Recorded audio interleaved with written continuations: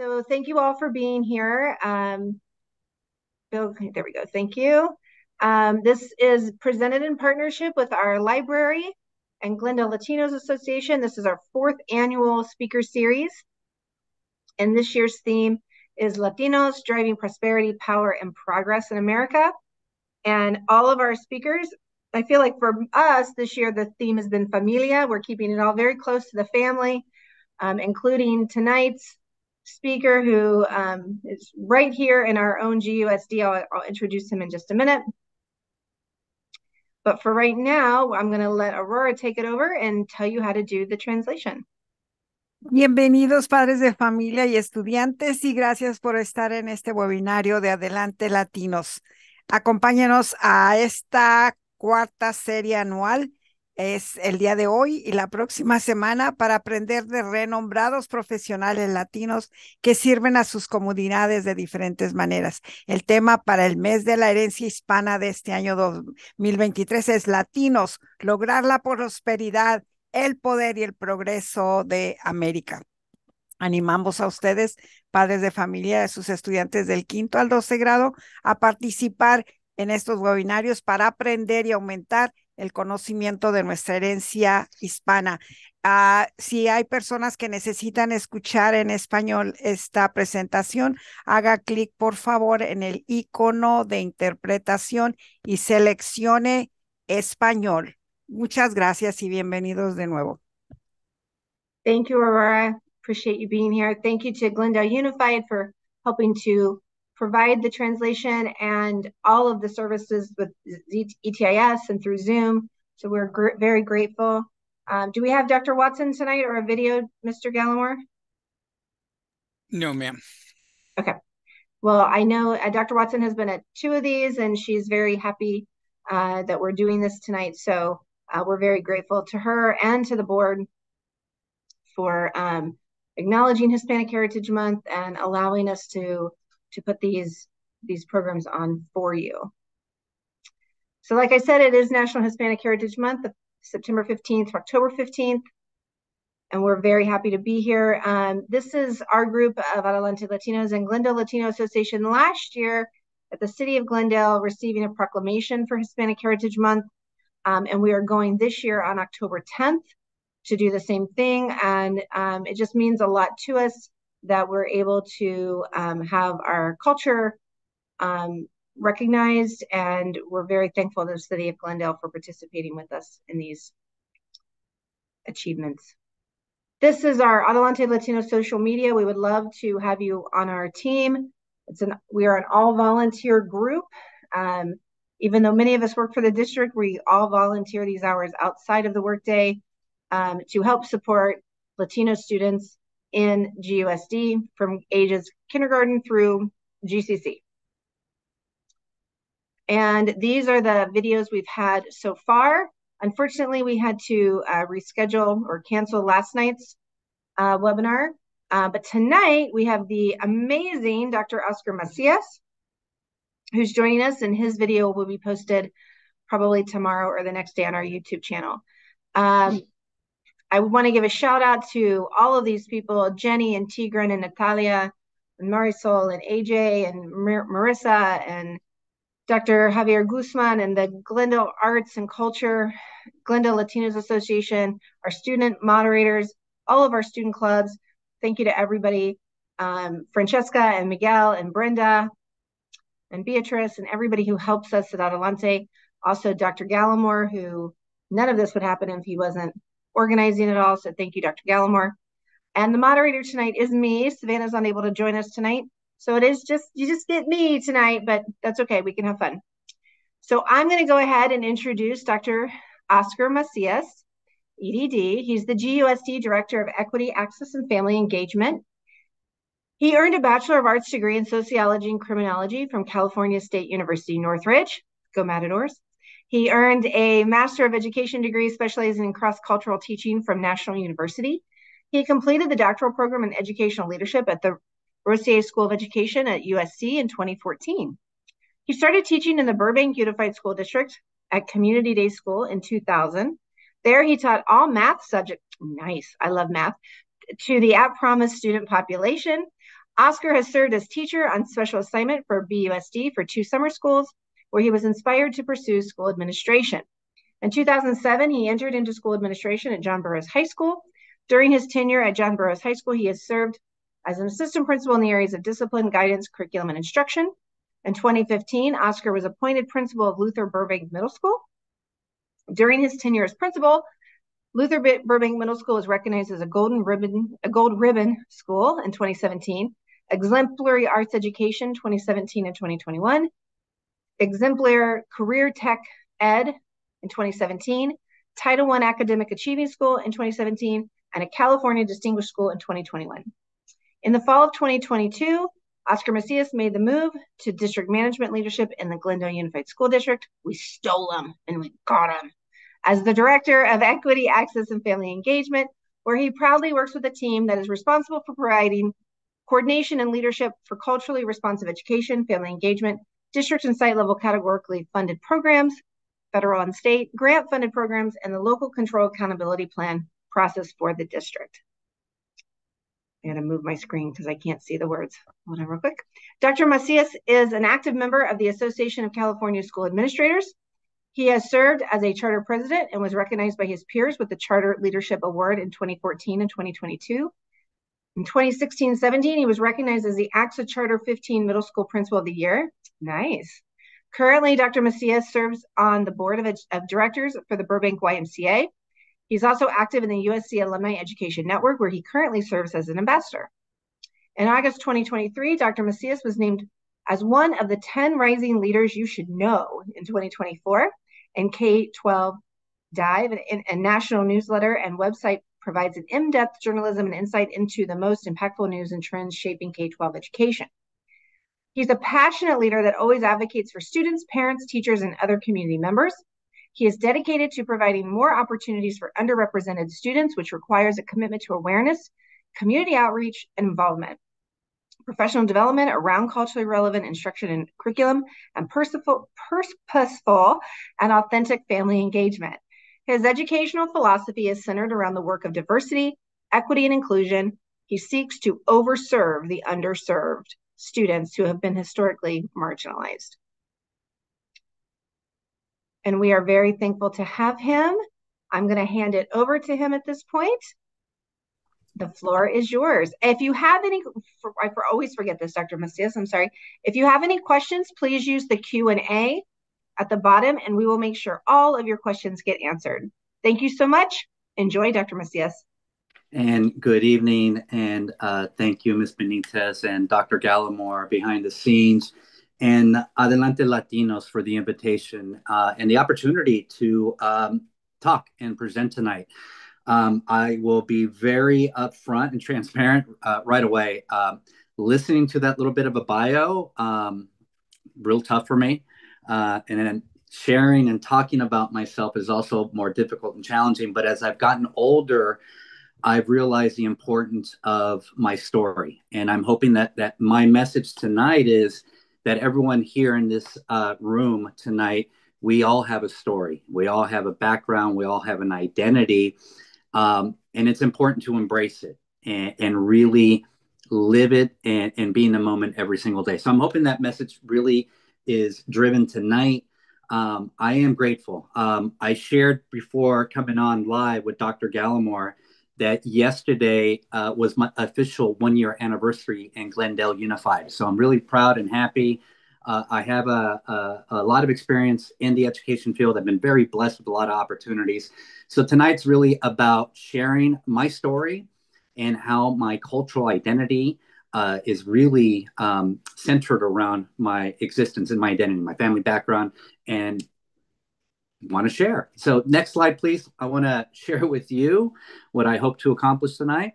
I'm going to give you my background in education, my family background, and there are major moments in time that have shaped my existence to what I am now, personally and professionally. That is an early childhood moment in education, high school, college. We've already kind of covered my education, but I want to touch upon that, hopefully inspire our students who are here tonight and others who watch this later to really consider getting to the field of public education, K through 12. It's a really special, unique career that I want to always recruit and get more people. Yeah, I wear a bow tie. I want to share that story. I want to explain more what the motto of overserving the underserved means to me. And then again, as I mentioned, everything is about what's your story. I want to share my story, and I every day try to be me. So I'm going to encourage you at the end that's going to be my challenge to you is be you. Next slide, please. All right. So I've had a very fortunate background and very diverse background in the field of my own educational career. I grew up in Pacoima, California, in the San Fernando Valley. So my very first school experience was at Montague Elementary. My parents, being very religiously based, devout Catholics, enrolled me at parochial school. So I went the private school route for grades 1 through 8, then went to a parochial high school in Sherman Oaks. And you can see the names on the bottom of the schools. Yes, Proud Matador, Cal State Northridge. I have a very interesting undergrad in criminology. I was actually in my brain destined to be an FBI agent or be a lawyer, and became an accidental educator, and I've been blessed ever since. National University, I got my master's degree. And then I've been very blessed with the fact that I was able to go to University of Southern California and got my doctorate in educational leadership. And it's a program where I met one of my most influential individuals in my life. And I'll talk about him in a little bit. Next slide, please. All right, a little bit about my family. That is Enrique and Berta Macias to the far, or my far right. When they got married, down below is a picture that's actually about a year old. My mom and dad, who are still around, very blessed. They are from Mexico. They were born and raised. They married in Mexico, and then they made the gigantic leap and left their country, left their homeland, and a lot of family to come to the United States in 1967. Soon after that, my older brother, Enrique Jr., or he goes by Henry, was born. I was born later in 1972. I'm aging myself there. And then my little brother was born later. I openly will convey to you that middle child syndrome and tendencies do occur in Mexican American families as well.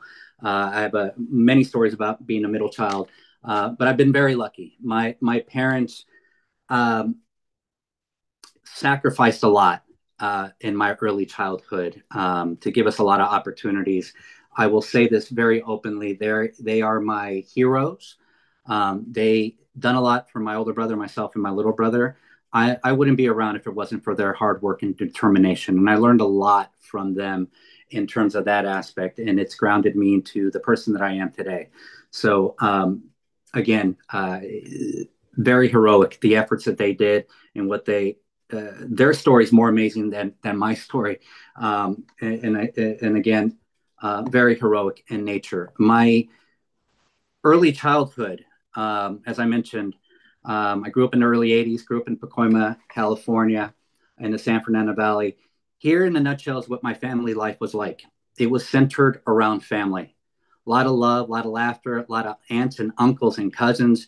That's what my life was centered around. That's all I knew. Everything was centered around my grandmother, especially.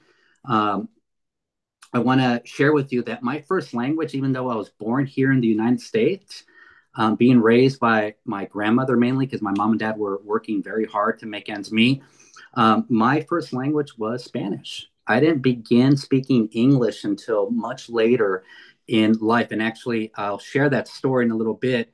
When I started my trek into public education as a kindergartner. So my first shaping experience, and we can kind of go to the next slide, please, was happened in my first elementary experience at Montague Elementary, a school in Pacoima, California. And what I vividly remember, and I called it a shaping experience, and I shared that my first language was Spanish. I got yelled at one day for not speaking English. And that moment really impacted me. I learned through others who were in the classroom, told me after the fact what happened. I was told by the adult in the classroom, we are in America and we speak English. I didn't quite understand it, but I knew the tone and what was shared with me. Immediately, it transferred over as an embarrassment and shame. I knew that it didn't feel right. I used the word, it was a traumatic experience because it was. I was at that moment, it was snack time, nutrition, and everyone got out to play, but I had to sit on a bench because I wasn't speaking English. Uh, it was an originating moment for me that I knew going back in time as I've gotten older, that is what drove me to be that learner that always wanted to be on top of everything, to learn as much as I could. And for this moment, it was, I got to learn the language of English immediately. And I remember being attached to the TV, watching cartoons, watching anything that was spoken, trying to be a sponge and trying to pick up words. That helped me incredibly. Also, having an older brother helped me shape that. But as I stated in the slide right here, it did lead to some unintended consequences later in my high school and early adult life. Next slide, please. So fast forward a little bit, my my first grade through eighth grade experience, I was at a private parochial school. The same group of students, basically, I grew up with from grades 1 through 8. We were all basically one little group unit and family. We grew together. We socialized together. We were very homogenous, very Latino, Hispanic based, very comfortable in that setting. And of course, the church was attached to it. So it was a small community. High school came around. My older brother went to a private high school in Sherman Oaks, California.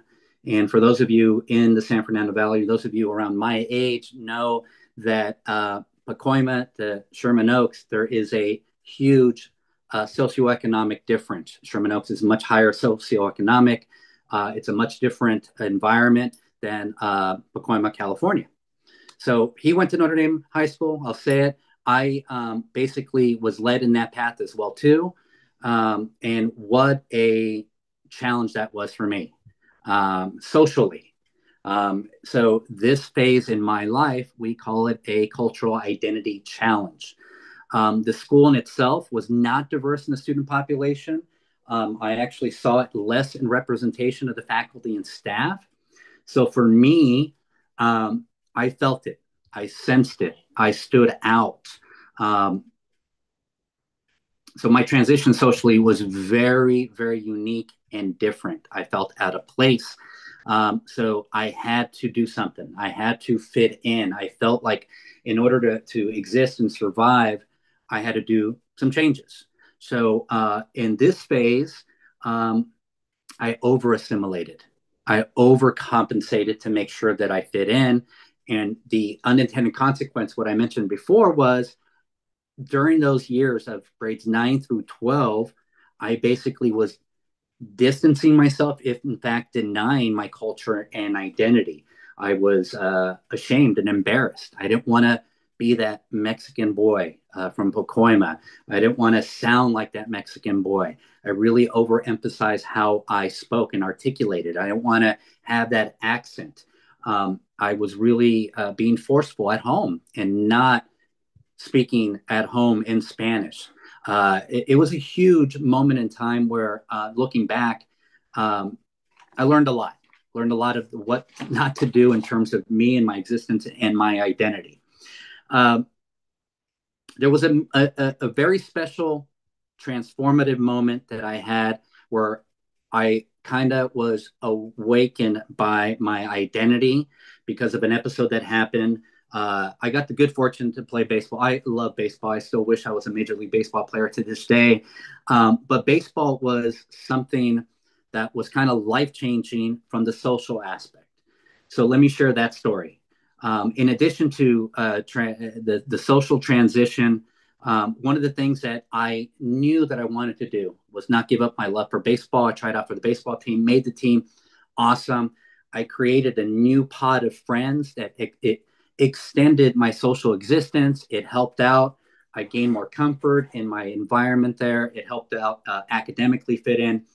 But there was a key moment where my identity was challenged and I didn't know how to react at the moment. So pictured in this slide are farm fields in Oxnard, California. And for those of you who are athletes right now, currently as high school students, you know you travel to distant places, play in tournaments. Well, in this particular case, we were playing an away game in Oxnard against Oxnard High School.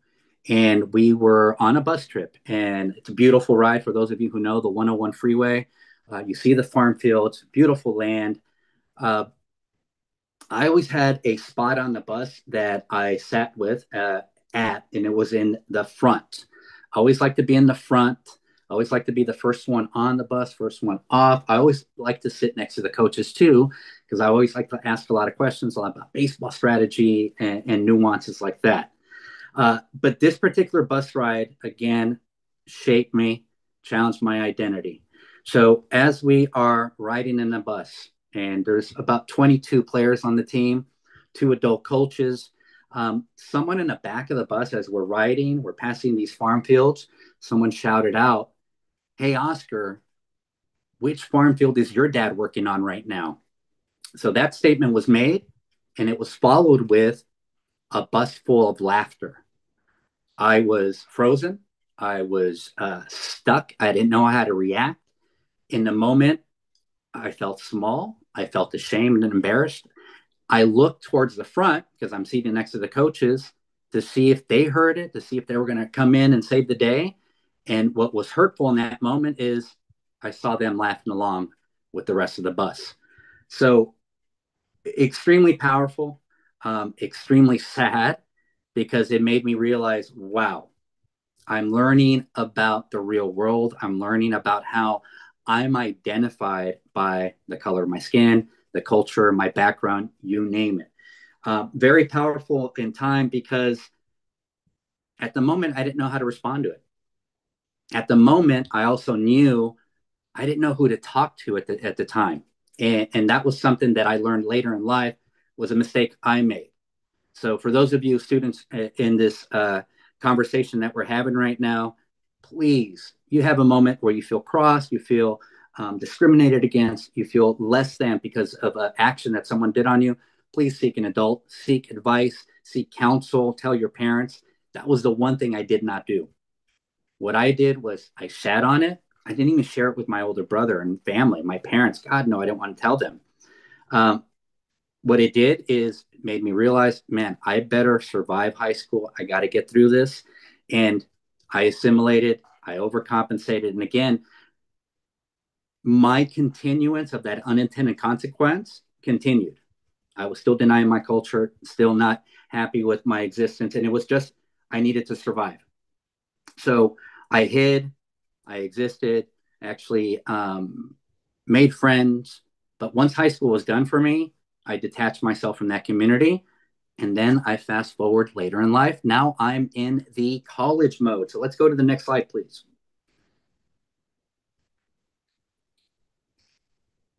Okay. Cal State Northridge for me. My original undergrad major was business. And I was destined. My mom wanted me to be a businessman, wanted me to own a business, but the idea was you're going to go to business school. And Cal State Northridge has a tremendous, highly reputable business school. What they also had was an organization called the Latino Business Association, which I immediately signed up, found my community, felt a real strong sense of pride. But immediately in a Chicano studies class, as a freshman, intro to Chicano studies, I was met with another shaping experience. So an identity challenge existed there. So I call it internal and external confusion. In this class, it was a big class. I remember there was standing room only because people were on the waiting list. But here I am. I'm hearing people mixing and people who knew each other, and there I am. Professor stands in front of the class, icebreaker activity. Hey, everyone, introduce yourself, high school you came from, and a little bit about yourself. So I immediately felt this like, oh my goodness, I think I know what's going to happen. And it was something that was already giving me anxiety. I'm hearing people from this neck of the woods, this person, and it came my turn. And my turn was, hi, I'm Oscar Macias. I went to Notre Dame High School in Sherman Oaks. And the second I let that out, it was met with, you're not really brown. You're that coconut. You went to the all white school. You're brown on the outside, white in the middle. So within that class, even though I had a close identification with them, being Hispanic, being Latino, being in the class of Chicano studies, I wasn't brown enough. And it really resonated with me. And it was another shaping moment for me, because at that moment, I think what happened was I was old enough to really kind of figure out who I was. And it started my transition to really digging deep about my family history, digging deep about my cultural history, digging deep about my parents' path to the United States and what they did and what they encountered. And I can briefly share, I remember so many moments of discrimination. And forgive me for using these words, but these were real words that were shared with me or in my witnessing of my parents. Wetback, beaner, go back to your country. You don't belong here. Those are real moments in time that I saw my parents face. No reaction. They took it in. They weren't going to argue back. They were still proud. And I had to live through that because I didn't know how to process that. But come college, I experienced this, and then I had the realizations with myself, connect with my roots, which I never did because I was always having these moments in time. I wasn't sharing with people. I definitely wasn't having conversations with my parents until college hit. It also coincided with the fact that I changed majors. This is when the criminology comes into play. Wasn't really happy with business classes. I didn't connect with it, but criminology and sociology did. And it was a great move for me because then it kind of led to my path that I'm in right now. Let's go to the next slide. My career.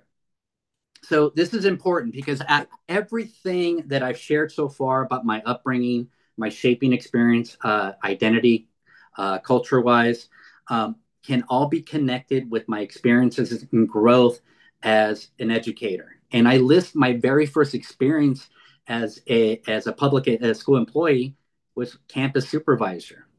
So I worked as a campus supervisor part-time during college.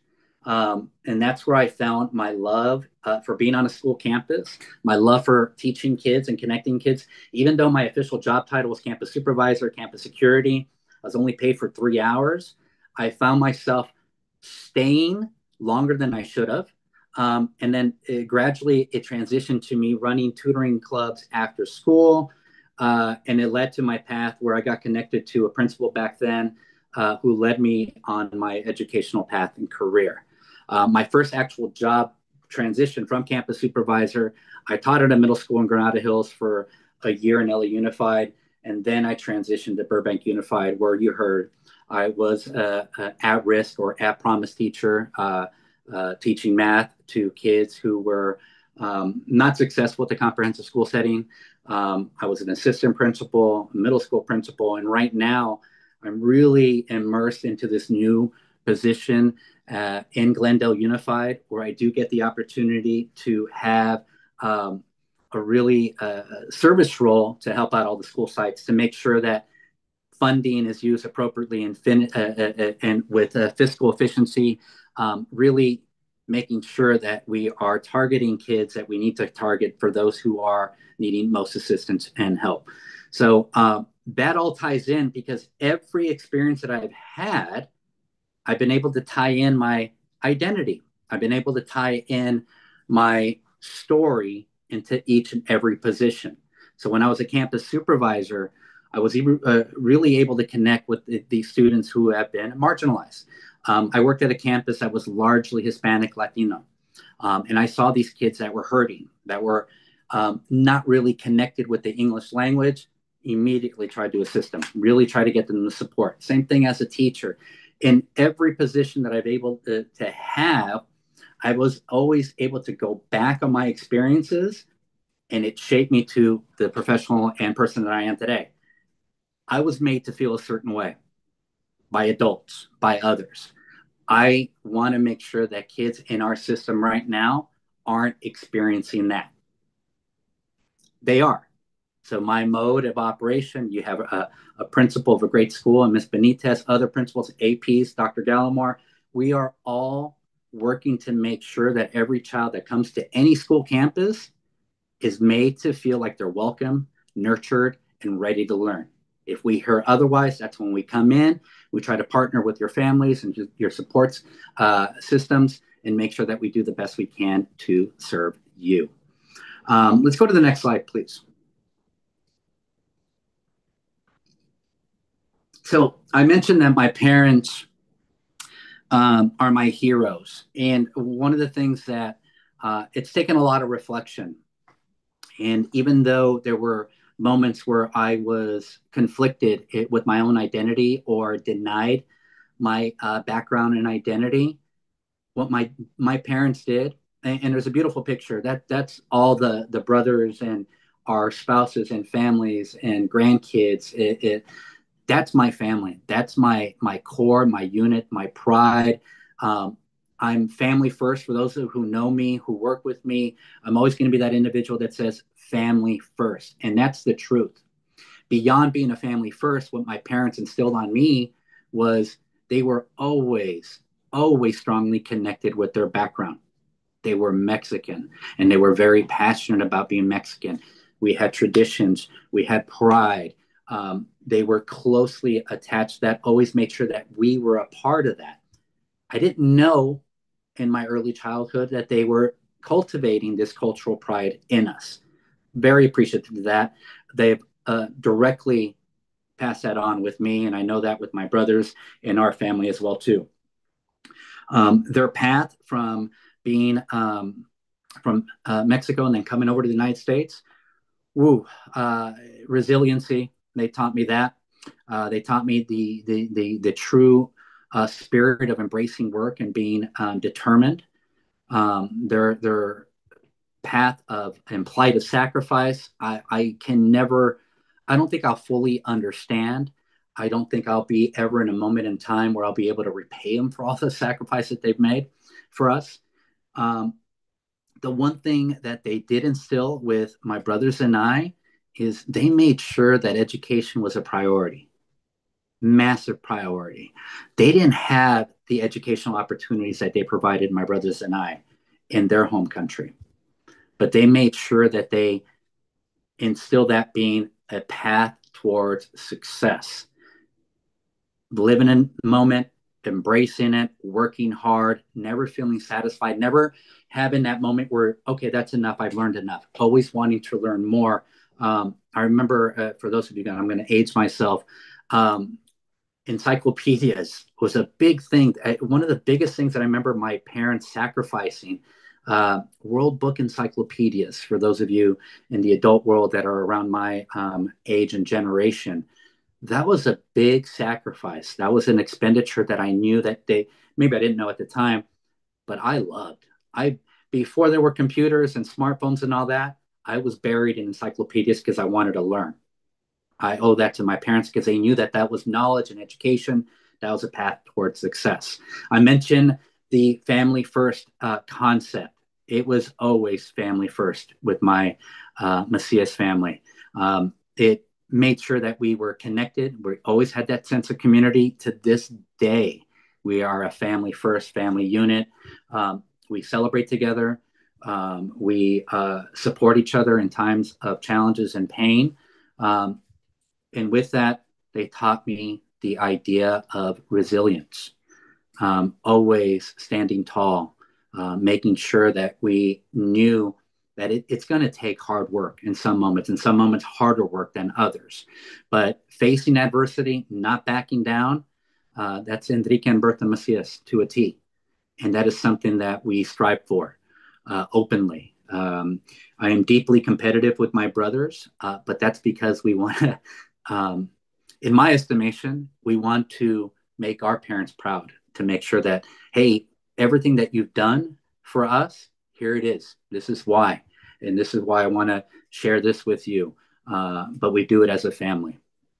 And then one of the last things, my parents, as closely attached as they were and are to their Mexican roots and culture and identity, and the acts of discrimination they faced as adults raising kids in this new country, they balanced, they assimilated, they worked hard, they learned the language, but they never wanted to let go of their cultural background. They're very, very deeply proud of that. So they taught me, and I didn't realize this because I shared my moments of challenge.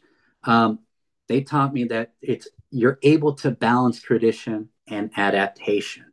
There's an image on this screen that I'm really attached to. It's really strong and powerful to me. I am American grown, but I have Mexican roots. I denied those roots. They were there. I was challenged with my identity and my background early on. But this is something that I am endeared to. I'm very lucky and blessed. I'm very lucky that I not only was given this story and path because my parents worked hard, but I have this dual culture. I have an identity that's Mexican American. I have the language as well too. I'm very blessed to be bilingual. I didn't appreciate that, but my goodness, as soon as I hit college and I was able to really process everything, very connected to that, very connected to my background and my identity because of the fact that I am American grown with Mexican roots. Let's go to the next slide. I shared my career. I'm very blessed with all that. I have stories about each and every one of those moments in time. I'm really, again, blessed with the opportunity to share my story. Everything that I do on a daily basis is a reflection of my past, my education experience as a kindergartner, elementary, high school experience, college experience, and even my educational background with USC and my educational leadership courses, which I'm going to tie in a little bit. And as I mentioned, very lucky that Glendale Unified gave me the opportunity to take on this new role of service in central district management. So I'm really enjoying my time and opportunity and challenges in the realm of equity access and family engagement. Next slide. Okay, I am wearing a bow tie, and this is something that is very symbolic, very passionate, very personal to me. The story of the bow tie originated with the gentleman that you see on the screen, and sadly, he's no longer with us. Dr. Pedro Garcia immigrated to the United States from Cuba when he was 15. The Operation Peter Pan, his mother and father uprooted him and brother, and they ended up in all places in Iowa. He shared stories, and he was the very first professor that I had at USC at the doctoral program. And of course, he was wearing a bow tie like you see in this picture.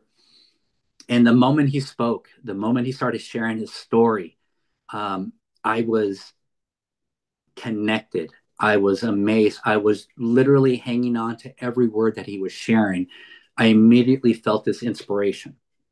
So his story, immigrant child, really out of place, had a tough time assimilating and socializing, had to learn the language real quick, also shared stories about culturally being disconnected.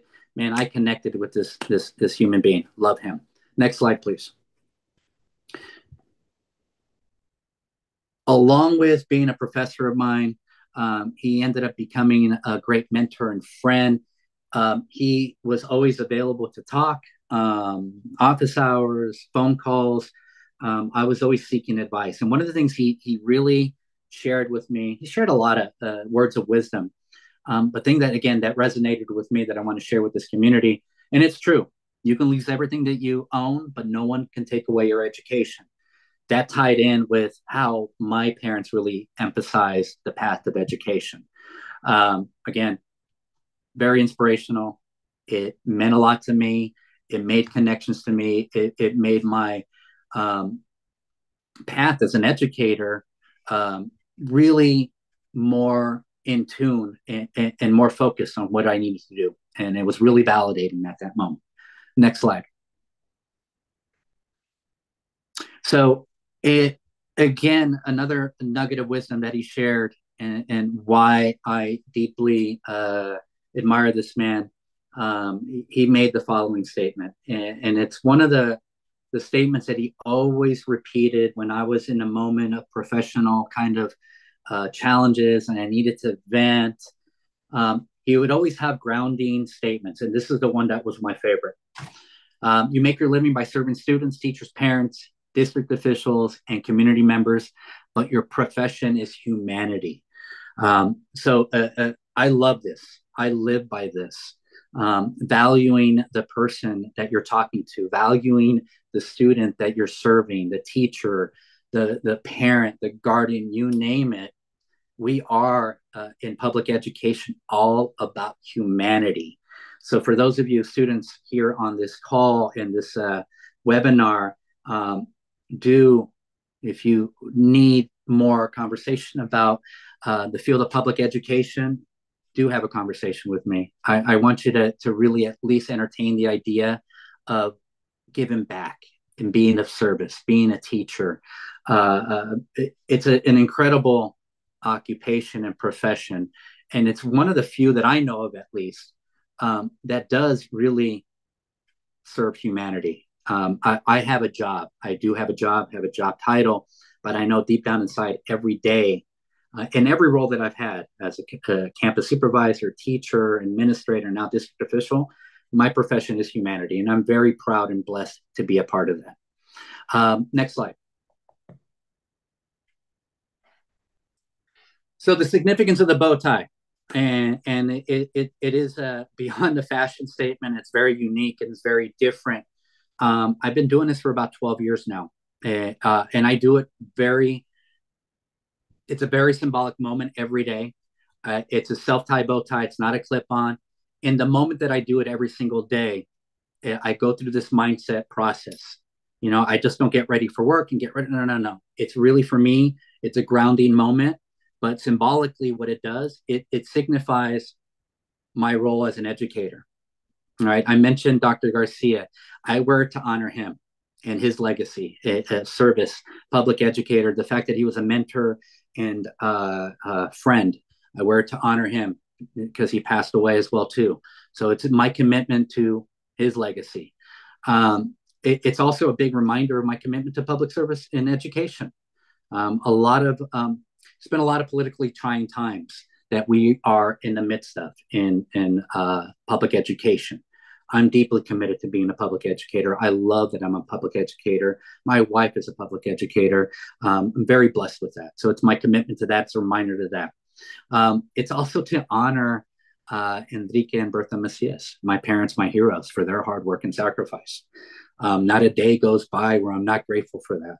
And it gets emotional, as you can see. And the last bit for me, the reason why I wear the bow tie, it's a very big reminder of my purpose and my goal. It's something that I share with the department that I get to represent, equity, access, and family engagement. They've heard this, they see this. If you ever get an email from me, you'll see that as my signature line. I am going to overserve the underserved. It is a sad reality, but we have members and groups of the community historically that have been systemically marginalized, and it's not okay. I will do what I can through inspiration, through my own hard work, through working with others in partnership. I will do what I can to make sure that kids don't have an experience that I have, where I am seen less than or differently. So overserving the underserved is a massive motivation for me. It's not just a slogan. It is a way of professional living and honestly personal living. Injustices are around us daily. And it's something that I strive for, to be a part of a movement, a district like we are in right now, that we're trying to do as much as we can to overcome that. And I'm very proud and lucky to be a part of a public education system where I can be of service to do that. Next slide. I think we got a little bit left, and I know we're short on time a little bit. So perfect timing. What I want to share with the community, what I somewhat failed early on, and failed might be a little harsh word, but that's me being self-critical. What's your story? My story, or my challenge to you, be you. I am very proud, as I shared, American, born with Mexican roots. I'm a proud Mexican American. I am very blessed that I have a dual identity from a cultural perspective. I have customs and traditions that I can love and appreciate on both sides.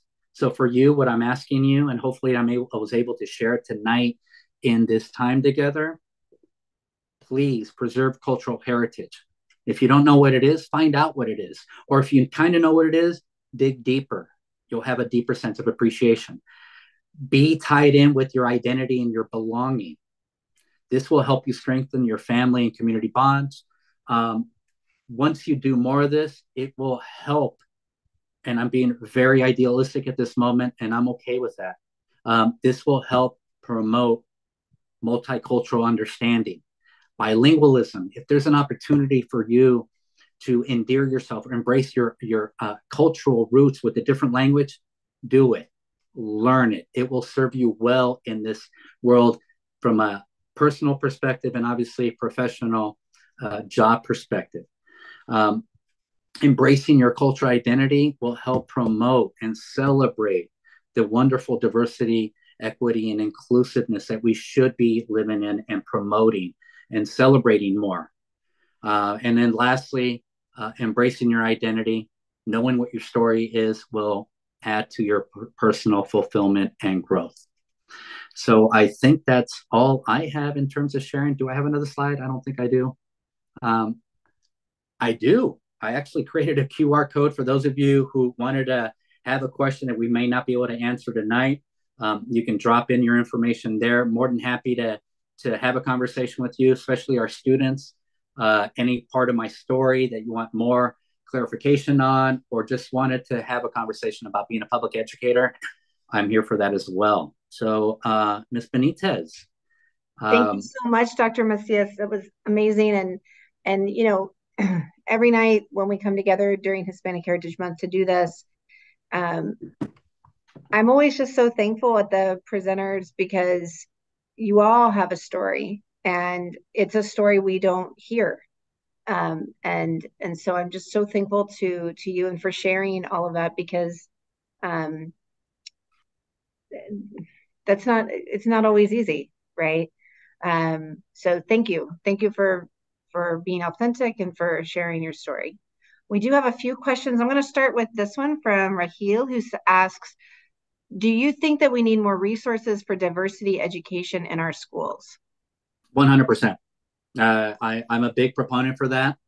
But beyond the resources, what I will say to answer that is that we as a community, whether it's a local school community, a school district, a county office of education, we need to be ready to have that space where people are ready and open to accept each other. And reality tells us differently. Reality tells us that we have some groups that aren't ready for that conversation. So along with the resources, what I would say is absolutely, we need more resources, but we need to have more brave and vulnerable conversations to just say, this is me, this is my background, that's you, I accept you for who you are. Let's have a conversation about each other, and let's meet in the middle. When that moment happens. What's that? The video that we watched together about approaching conflict from a place of curiosity and not cage fighting. Yeah. So I've been talking about that lately because that resonated with me. Okay, here's one. What is something you would change in our community or the world? Oh, wow. That's such a huge question. Besides traffic. Besides traffic. I think that the one thing that I would love to change is something that can't be changed, sadly, and it's the ability to create mindsets for everyone that comes from a positive place and a loving place, a place of acceptance. And I know I'm being very idealistic in that, but it comes from the heart because so often we're faced with challenges. And I remember that as a child, as a student, even as an early college experiences is um, uh, I didn't understand always on the other end why I was seen differently, why my background mattered to someone because my differences made an impact for them for some reason. I didn't understand that.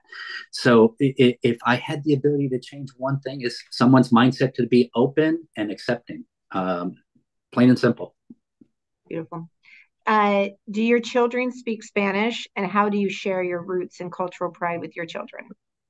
Yes, not as grounded in Spanish as they should be. And I'll be honest, I'm not as bilingual as I used to be. I can read it, I can understand it, but because I don't use it enough, and partly is, going back to my parents, it's amazing to real quickly how I communicate with my mother and father now. It is the most unique English, Spanish here, there, blah, blah, blah. So on both sides, we're having that mix messaging and language use. So I wish there was more, even on my end, and for my two daughters, same. Yes, they know it, they can understand it. One is a lot more fluent than the other, but that is something that I wish we were more connected with. I remember when my mother-in-law was alive, we were at a barbecue, and my mother-in-law only spoke Spanish forever.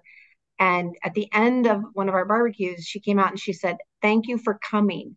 And the whole party stopped because we just weren't used to hearing her, but she was learning. And Yeah. And it was, I'll never forget that. We all just like mid bite. We're like, what did she just say? It was awesome. Powerful. Yeah. Yeah. Okay. There was one up here that I was going to ask. What made you switch from sociology to education? Again, it was by pure accident. I to this day remember her name. Miss Sherry Breskin was the principal at Porter Middle School in Granada Hills. I know what Porter is. And she saw for some, and she, number one, she wanted to make sure that I understood, I'm only paying you for 3 hours. Why are you hanging out so much? But she saw me connecting with kids and offering tutoring and really being of help and service. I was an earthquake student graduate. So I graduated a little later than I should have because of the earthquake and classes not being offered. But I also graduated mid-year. And what happened was I was going to go to... Can I interrupt you, Oscar? So those of you, because you're very young, who don't know, the Northridge earthquake pretty much decimated CSUN, and like the whole school had to be rebuilt. So that's what he means by earthquake students. Yeah, sorry, I forget. I'm aging myself again. But she knew that I was a college graduate. I had visions and plans to study for the LSAT, and I was going to go to law school. And she said, "Hey, let's get you downtown, sign an emergency contract. Why don't you teach class for a little bit?" And I saw that as a means of raising money for myself and all that. I got an emergency contract, not your traditional route, and fell in love with being a teacher. And my path changed. So that's where it started from. Couple more minutes. Do you think that the distance from your culture and identity that impacted you as a teenager still affects you today? Yeah, in some sense, yes, because I fear that I lost some years. I lost some formative years as a teen. I think it impacted my relationship with my parents because there were moments, family moments, where I was in that deep denial of my identity. I didn't want to speak Spanish. I know that caused conflict. So we've had moments with my I've had with my parents where I've come to grips with it, apologized completely, was not happy with it. So yeah, it absolutely has impacted me to this day because I can't get that time back. What I can do is learn from that moment and say, like, even right now, I'm able to share the story to say, that was me, that was my experience. Shame on me for doing that, but I've learned better from that. What are your hobbies? Ooh, I love sports. Huge LA baseball fan, USC, obviously. Love music, love concerts, love traveling. Maui's my favorite place in the whole wide world. But every hobby that I have right now is centered around being with family, my immediate family, my wife, being at home, and the girls. And then I'm very lucky that my parents are 5 minutes away from me. So traveling, concerts, but I love being around family. Okay, this has been asked a couple of times, so it must be a burning question. But how are you similar to another famous person that you know? I don't know what that means. God, who do I know that's famous? I don't know how to answer that question. Okay. How do you think a doctorate has impacted your career in education? It opened some pathways, but what it did for me is instill this love of being a student. God, I really wish I can be in that program all over again, which I know is, for those who have done it, it was painful. I was able to do it as a high school assistant principal, but it re-inspired me to love knowledge and learning and the process and grind of studying, writing, reading, and then the dissertation was a monumental thing. I am truly a geek at heart when it comes to that, and I love it.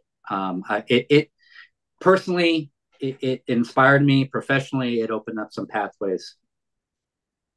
Well, thank you, Dr. Macias. We really appreciate your time tonight. And I know I've learned more about you. And I truly, these are the stories we need to hear. So thank you very much. We have our Adelante next meeting, Adelante Latinos, on November 1st at Acapulco at 5 o'clock. You're welcome to join us. We'll be the loud ones. We are not easy. We're not hard to find.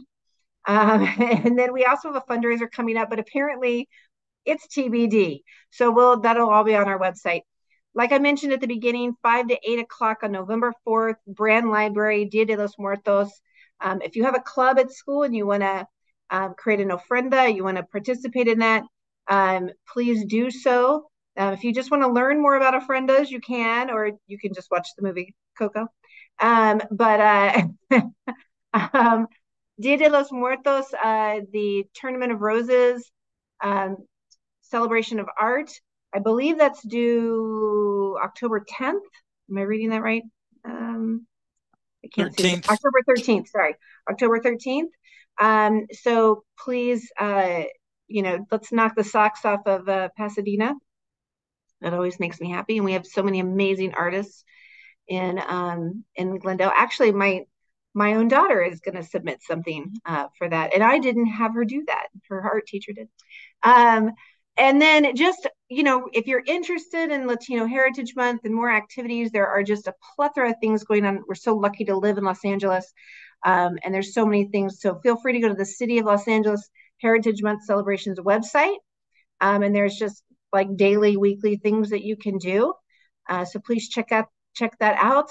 And thank you very much, Dr. Guzman. Thank you to all of our students and our teachers.